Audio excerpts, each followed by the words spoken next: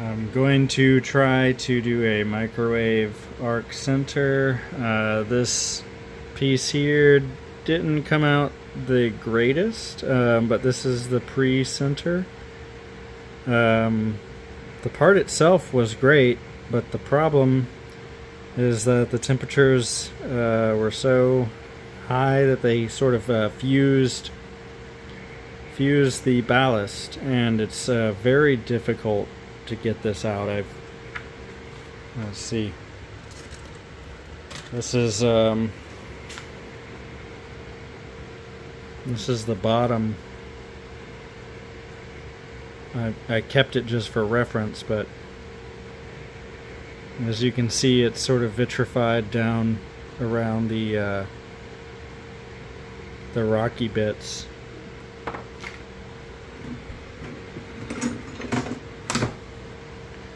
It's no joke.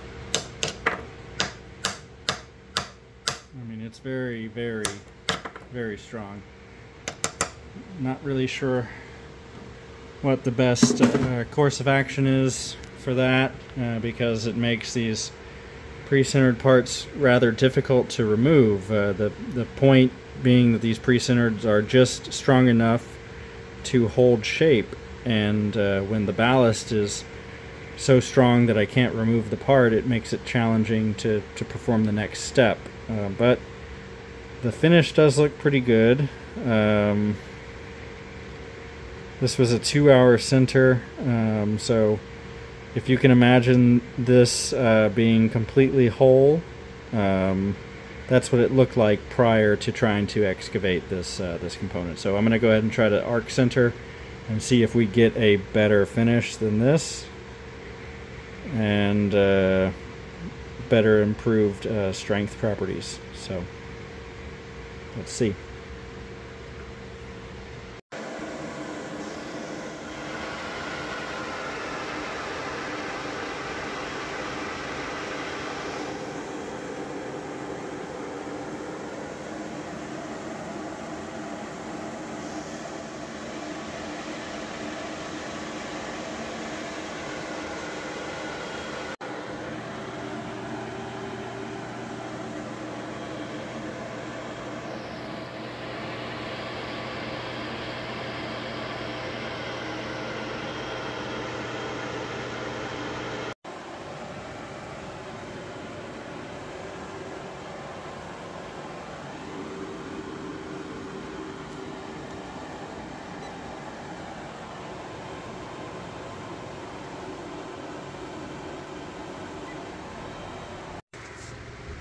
Alright, well, initial observations.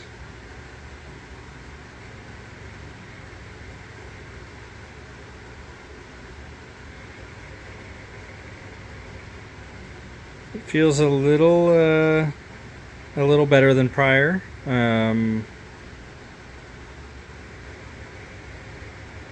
We were only doing a 6-minute microwave sinter. Let me see if I can sand this up a little bit and see if it polishes better than the previous test, which crumbled pretty easily. Just to see, let me show you. I can snap that pretty easily, but there was a section here. Let me see if I can get this in focus. This section here of this test, this was a pre-sinter only. It's steel, and it sort of bends when I try to. This itself is very strong, but that's only one ring out of the test ring, and it's, as you can see, it's pretty shiny. So let's see if the pre-sinter plus microwave arc did any better with the polishing. Oh yeah, I'd say this is a pretty noticeable improvement. The whole piece that's remaining here is pretty strong, and I used a steel a file here. Just hear that sound.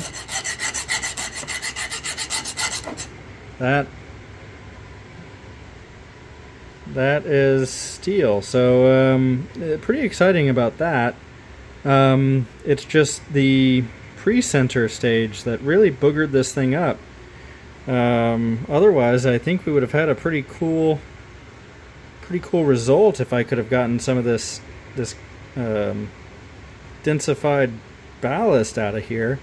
I'm thinking that I might give plaster a shot as a ballast. Decomposes at a pretty low temperature, and hopefully it shouldn't form any sort of crystalline structure or instatite or anything like that, like some of the other ballast I've tried. So I'm going to give that a shot.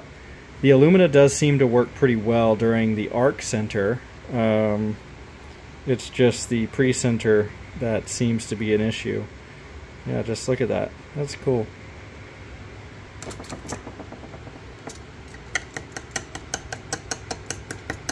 Oh yeah, I like that sound. That's good.